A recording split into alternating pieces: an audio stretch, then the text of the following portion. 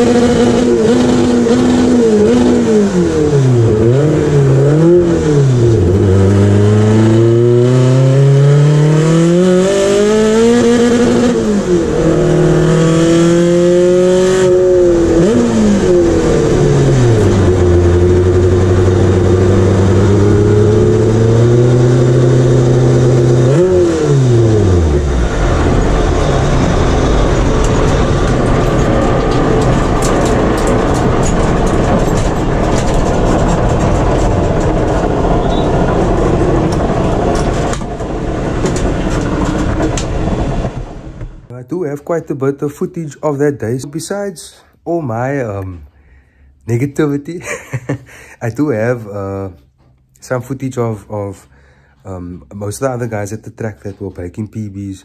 I do have an in-car as well of Sean Zurich. He actually basically broke his own record. He's the fastest front-wheel drive, naturally aspirated Honda in the country.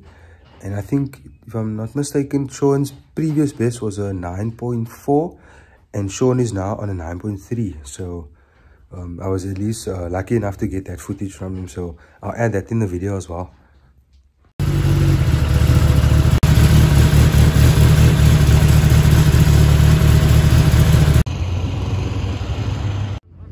Right, so I'll get some footage. Pit crew member number 1. Foreman.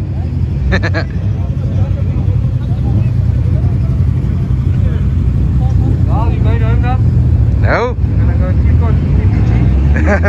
Too far.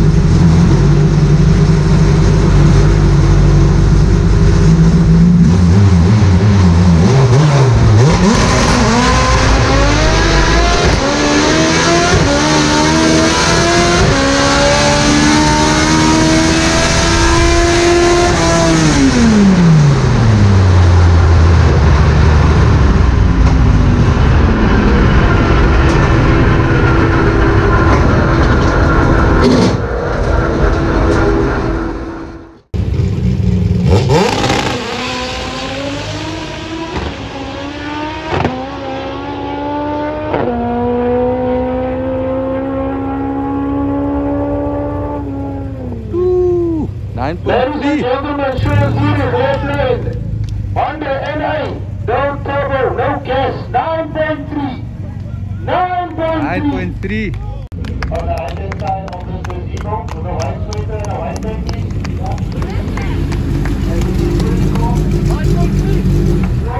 Well done, sir.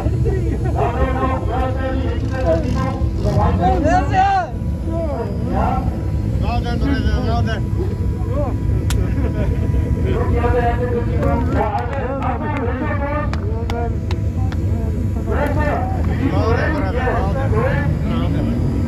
Thank you. Appreciate it.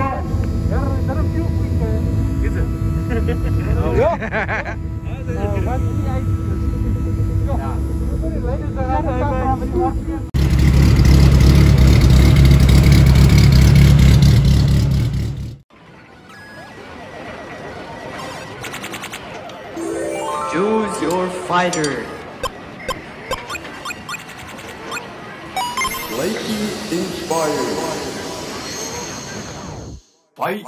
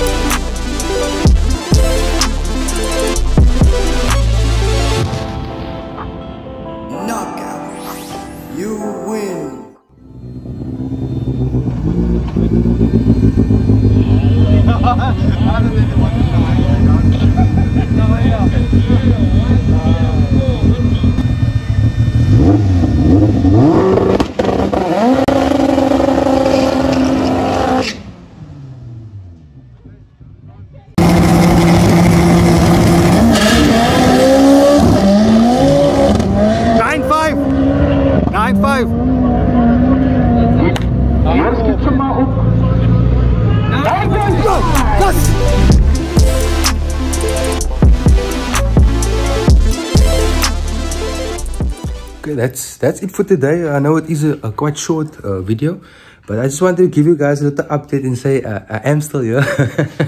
But yeah, I did, like I said, I've been up to quite a bit, and luckily I have been filming it. So I did manage to get myself a new laptop now, so I'll try and be way more consistent now with uploading content and so on. Also, another thing I wanted to know, you guys can let me know in the comments down below if you like the idea of, let's say for instance, if I were to be at the track, not only will I film what I'm up to at the track and what my day is like, if it's okay with the drivers around me, if I could be able to film them as well.